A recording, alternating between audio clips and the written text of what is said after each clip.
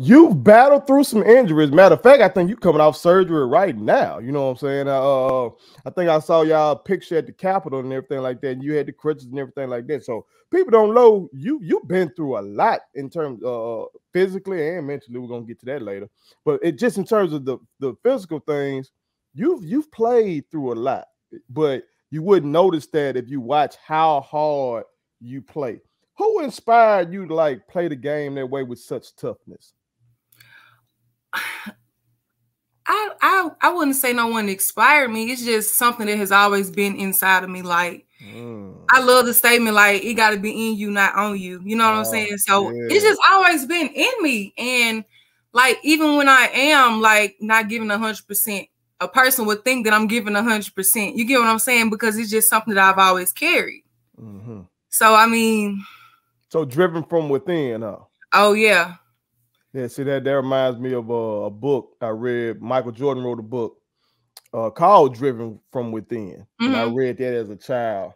And so that's one of the things I always try to do is be intrinsically motivated. You know what I'm saying? So that speaks a lot to you being able to overcome a lot of this stuff. How's your rehab going, by the way?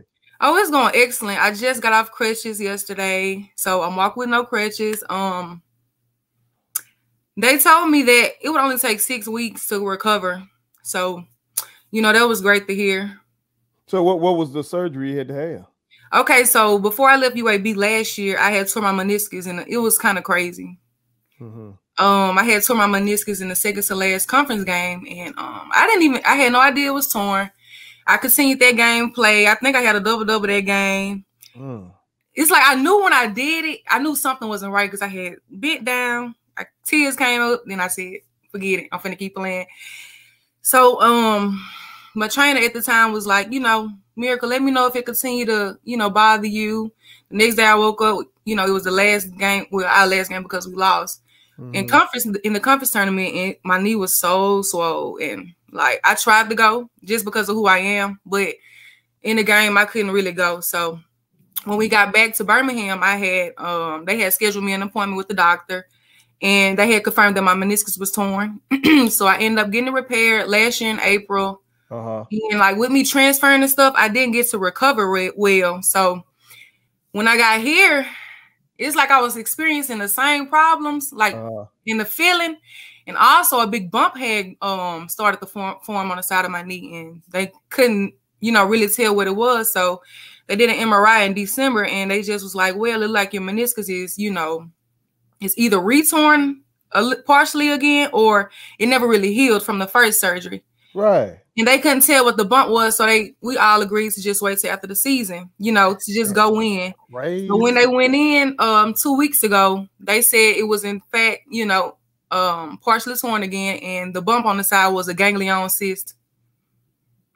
So you played half the season like that? All the season. Well, yeah. I mean, after knowing, like, I mean, after being told that it's wrong, oh yeah, that you still actively went out there and say, "I'm finna go hoop with my team." Oh yeah, he told me you can. I remember it like it was yesterday. He was like, "You can, you know, we can go in right now, or you can circle around after the season." I said, "Well, we circling around." No doubt about it. Cause I just knew, like, I was struggling a little bit in the beginning of the season. I just knew that it would get better. Also, with the encouraging words that my coaches and teammates were, you know, filling me with, I just knew it was gonna get better. You know, and if they believed in me that much, I could sacrifice myself for them. That's big right there. See, I'm gonna make sure my daughter sees this answer right here. If she don't see nothing else, because America see and pardon me, LaMiracle real quick. This kind of stuff that pisses me off. America, y'all be trying to act like these women in sports ain't displaying any toughness and stuff like that. This woman went out here and played a whole season on a messed up knee on a team that was stacked. So she could have easily just packed it up and say, you know what, I ain't finna mess up my stuff for next year. I'm gonna come back when next year and get all the points and all that kind of stuff in the middle. No, she knew her team was set up to do something special, and she played for her team. So that is salute to you, Queen. That's some big stuff right there. Real talk.